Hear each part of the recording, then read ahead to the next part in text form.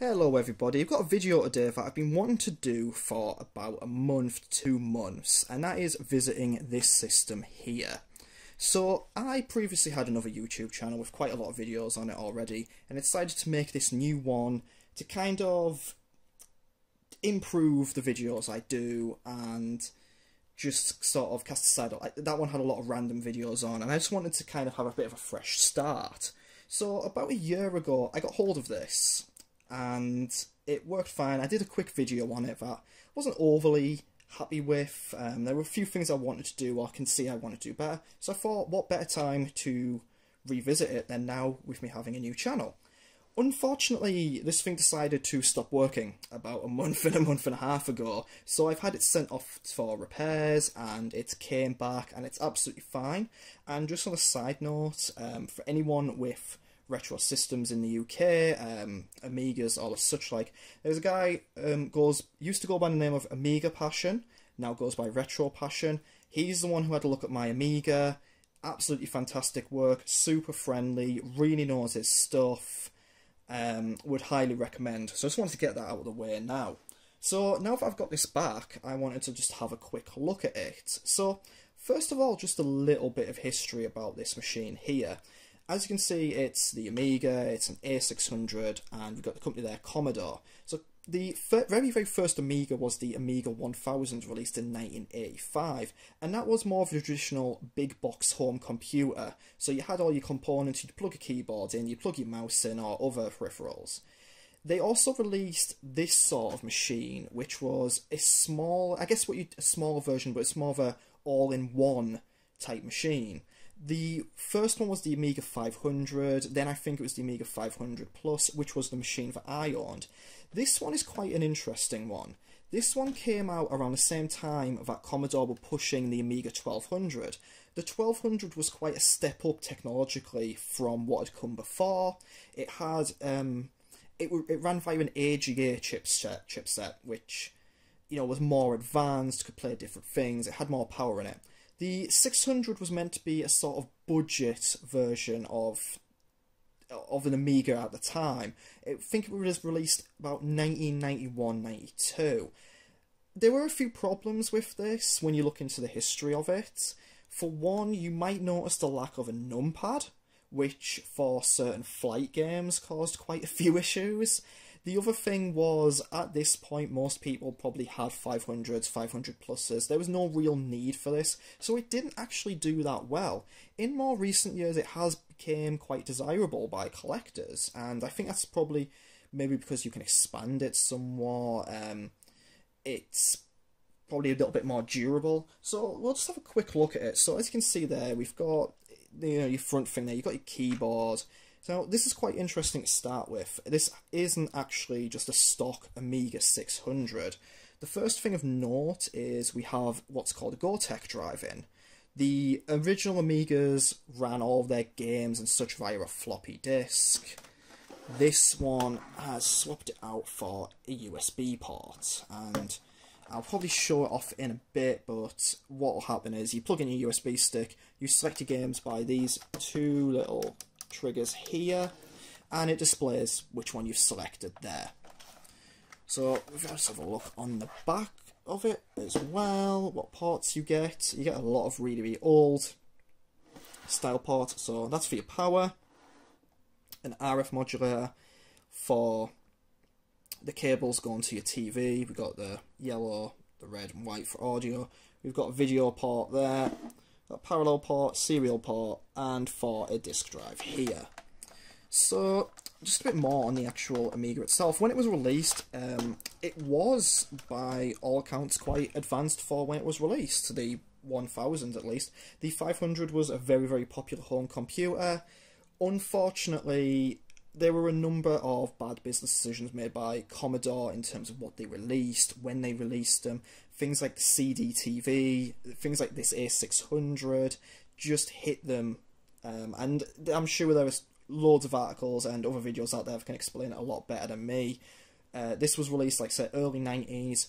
By 1994, Commodore were pretty much about to go out of business. Their last gasp was basically to release what they called the Amiga CD32, which was a pure home gaming console. These things were always known for playing games, but for doing so much beyond. They could do great things with music at the time. They could do great things with 3D modelling at the time. You know, they were used in some early 90s TV shows.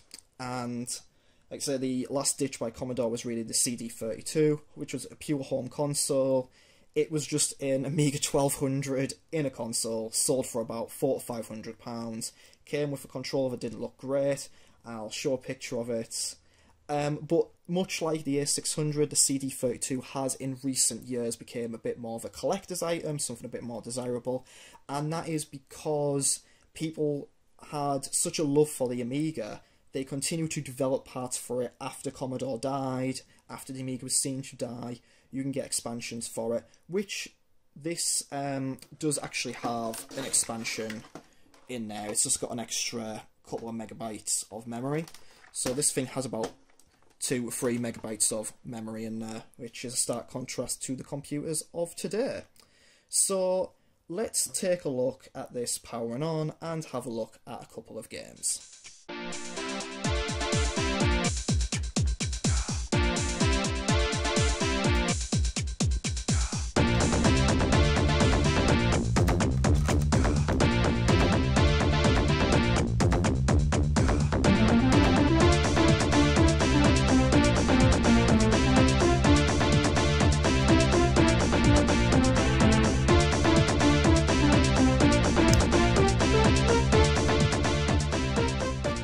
So, as you can see, it's now powered on, and we've got the nice little loading disc screen on there. This very familiar purple screen to me as a child.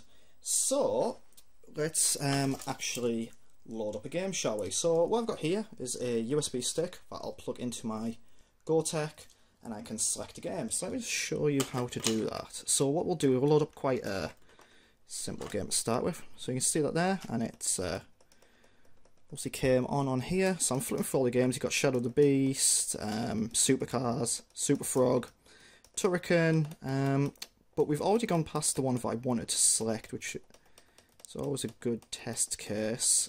But we will select the original Pinball Dreams to begin with. So as you can see, that has been selected, and the game is now loading. We see there the digital illusion screen. So one of the things that I do really like about going back and seeing a lot of these old games is seeing how companies have evolved. This is a pinball game by a company called Digital Illusions back in the day, which would later go on to become DICE, who would go on to create Battlefield. And I love seeing that evolution. There's another game I've got on here, Lost Vikings, made by, I can't remember the original company name, but they would go on to become Blizzard. So that's just like really cool to me to see that evolution of companies. And I love seeing the imagery for the logos there. Sometimes logos are a bit quite simple nowadays, but these ones you had like the Psygnosis logo looked incredible. That 21st century entertainment looked great. This particular game here, I think this might have been one of the very first games I ever played on the Amiga actually. I do always remember going around to a family friend's place when I lived in Turkey, and he had the Amiga 500 Plus that I would later go on to get. I would go on to own. My dad bought it off of him. And this was one of the first games I played, along with Lotus 2 and Zool. So now we have to select disc 2, because like I say, these games run on floppy disks. So we just go up one, Pinball Dreams, disc 2 of 2, and we wait for it to load. Which, there we go, pretty quick. So now we have a choice of 4 tables there. We can go for, let's just go for Ignition to start off with. And while that is loading, let's continue. So yeah, this is one of the first games I played, along with Lotus 3, Zool and Super Frog, which hopefully I'll get a chance to show you all of them as this goes on.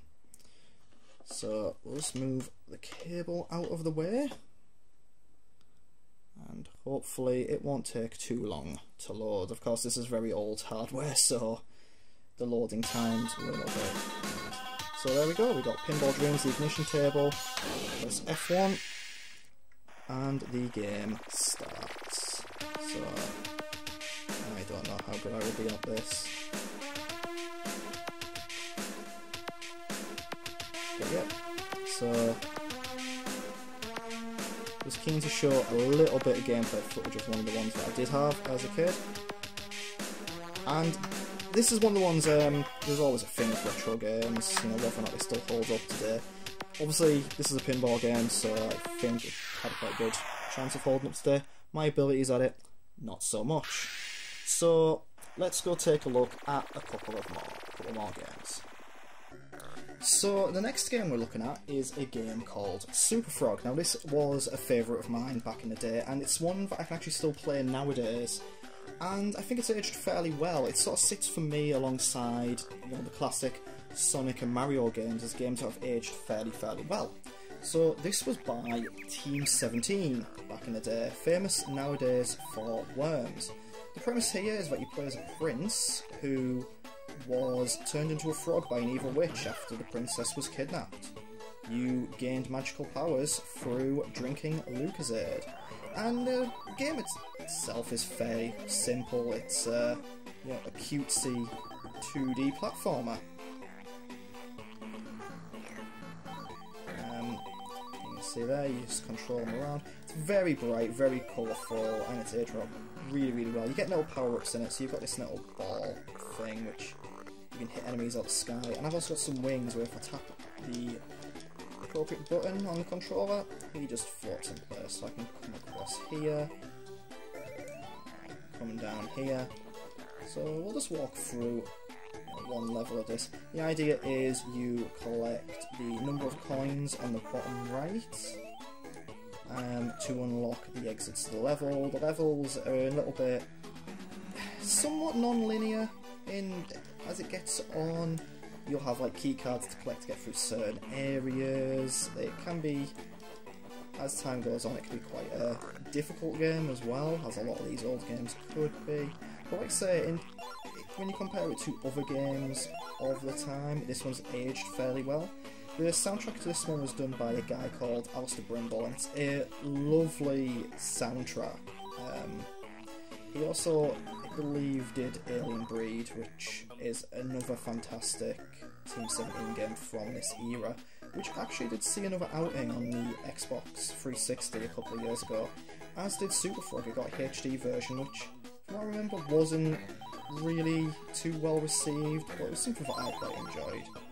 So as you can see there, now I have enough coins to get the exit. I just picked up my Lucozade there.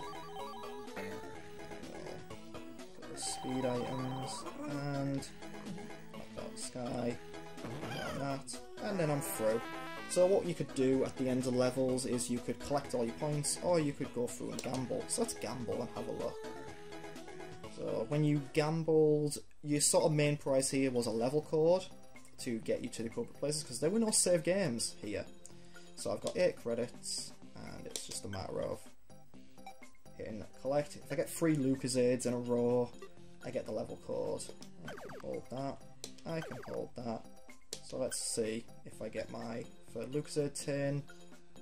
And I do, and that gives me the level code, which I actually do believe somewhere written down I already have that level code, so I won't make a note of that. But there you have it. That's just a brief glimpse of Super Frog. So the very next game I wanted to show off was this one, Lotus 3. This was another one of the first games that I ever played. I got very fond memories of playing this one. So obviously this is the third one in the Lotus series. I had Lotus 2 and 3 on the Amiga. One of the big things with this one that is quite good is you could actually create your own courses here, and what that would do is allow you to set certain things like gradients, the environment, how many turns was in it, and it would output you a code that you could put here, and I suppose share them with your friends. Not that I had many friends that had Amigas back in the day. So we'll just get on with that. So I'll set my gears to be automatic, I guess, and we'll just start up a race. So one of the big things in this is the music is absolutely fantastic. A lot of Amiga games had such good music, and you probably heard that in Super Frog and Pinball Dreams, and this is no exception. And there are some games here that I might not get around to showing, but I would definitely like to show off in streams or maybe other videos. Games like Turrican, that just had such a good soundtrack that is listenable today. Games like Cannon Fodder had a very good soundtrack. Games like the sequel, Pinball Dream, Pinball Fantasies, and there are also various themes here and there. So we get a choice of, let's go through, we get a choice of a few cars here, 3 cars really.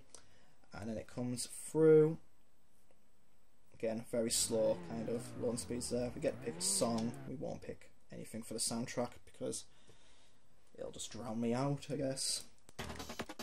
And the game itself loads. We have you can have like a sequence of time trials, or you can go and try to come first in a number of races against a number of races. Sorry.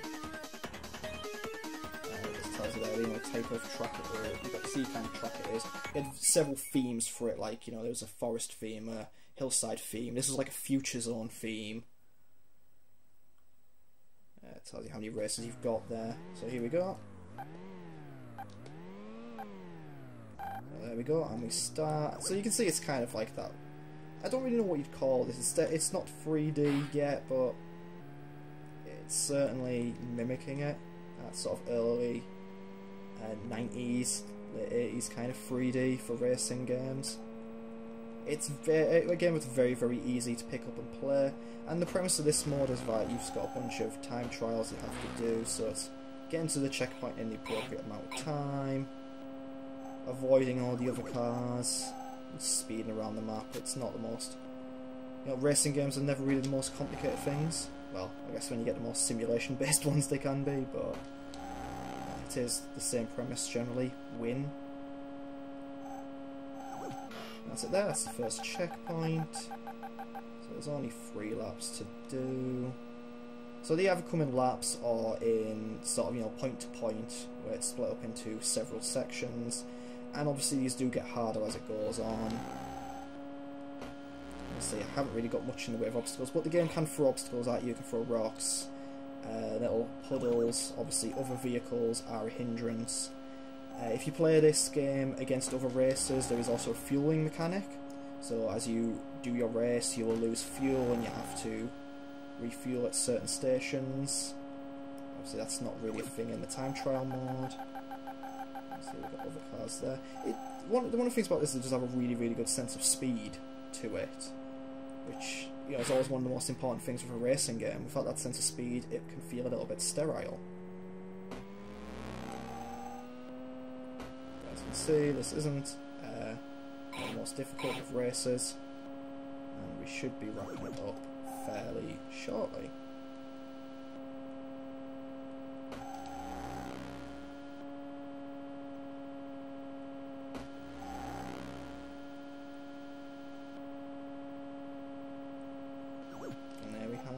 There we have the level complete. So that's just a brief glimpse at Lotus 3. So I think we'll do one more game and then we can wrap this up. So the last game I wanted to show off in this video was this one, Lemmings. One that's probably familiar to quite a lot of people out there, as this was released on pretty much every single platform going.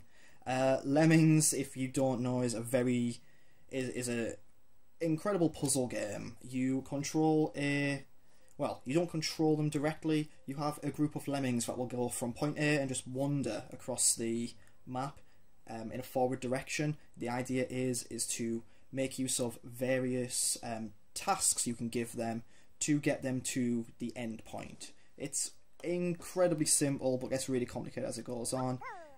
So we'll just walk through it. You see they come out of this trapdoor here. My aim is to get them to here. And you have various means to do it. So you've got climbers, floaters, exploders, blockers, builders, bashers. I can't remember what you call these ones. They're pickaxe blocks and diggers. So miners. That's what you call these ones, miners. So I just select the one I want. I don't have access to any others. This is just the first level. I select that, assign it to that one there. He starts digging through the map, and hopefully, there we go, they all will go to the exit. it's, like I said, this one is an incredibly popular game, especially back in the day, selling, you know, a huge amount of copies for that time, and it's been ported to pretty much every platform going from, especially around that time. It was on the Amiga, it was on the Mega Drive, it was on the SNES, it was even on the Master System, it was on your, whatever the Atari equivalent was at the time. It went to PC, it's been on various iterations, been on the PlayStation. When the PSP released, because Sony now hold the rights to this game, you had a port of Lemmings for it. There's even a Lemmings mobile game out at the moment, which doesn't work quite the same as this, but it still has that spirit of Lemmings. So I'll just play through a few levels and show this one off, because I just think this is always like a really fun one. It's always one of the first ones I do tend to think of with the Amiga. So the idea is to get them into that one there. Use floaters for this, because if they fall, they will die. So I just click over them as they go past, give them the float ability. You see they open up the umbrella, and they're all out, and they're going towards the exit.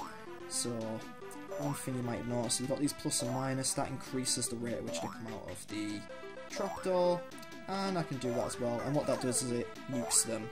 Say you get stuck in a level, or you run out of abilities, or you just don't care anymore, you can just set that off and nuke them all. This one makes use of your blockers, so you'll actually see the nuke in action here. So we wait for it to load. Like I said, these start off really simple, you know, you just need one thing for it, but as the levels go on, it can become brutally difficult. You see the difficulty level of these is fun, so I set a blocker there, they run into him, then they bounce off in the opposite direction. Then set the blocker there, they bounce off, go in the opposite direction. Set one here, because I don't want him to fall off there, because I think they will not survive that fall. Got that there. Block. He comes along, and now they start to fall. So it's a super charming, and then I'll show you the other mechanics. So if I do that there, it speeds them up coming out through the trapdoor, so I don't have to wait any longer for them to come out individually. I've got the path perfected, so nothing's going to go wrong with the rest of them. You can see they're all out now. See how many are out, the percentage that I've got in, how much time I've got left. And there we go. So the final batch are coming down now. It makes a really satisfying sound when you have this many in a row going into the exit. And there we go. And now I nuke the rest and you get to see them blow up. 5, 4, 3, 2, 1. And it's very satisfying to watch them blow up. So that's Lemmings. So we'll round this video off now. So just to round this off, a massive thank you to all of you who, you know, stopped to watch this. Hopefully, you know, you've enjoyed it. Please do feel free to leave comments. Please do like and subscribe and all that good stuff. If you did have an Amiga growing up and I have left off any of your favourite games on here, please let me know. I would love to stream or do a video of it in the future. I'm aware that there were so many games on the Amiga. I struggle to think of what I could actually showcase in this video. I know there's stuff like Turrican, Chaos Engine, Shadow of the Beast. There's all your point and clicks, Monkey Island 2, Beneath a Steel Sky, Simon the Sorcerer. There's, you know, Lotus 2 and 3, there's Supercars, there's there's Pinball Fantasy as a sequel to Pinball Dreams. There's another personal platforming favourite of mine, the Addams Family, on here. My friend's personal favourite game, I'm sure he'll be very disappointed to watch this and see I haven't included Dalek Attack in there. But these are all games I would probably like to look at in the future or play in some capacity, either on a stream or maybe doing another video where I just go through a few games and show them off, show off how difficult they are. Like I said, thank you very much for stopping by to watch this. Hopefully you all enjoyed it, and I'll see you again in a future video. Just on a side note for stuff I am planning on doing, on the retro gaming front, I'm actually planning on buying an Amiga CD32, so I would like to show that off at some point in the future when I do eventually get it. On the unboxing front, I have some Evangelion Nendoroids on their way, so I'm planning on doing a bit of an Evangelion Nendoroid special in the next week or so. That'll be all 4 of my Evangelion Nendoroids. So once again, thank you very much, and see you later.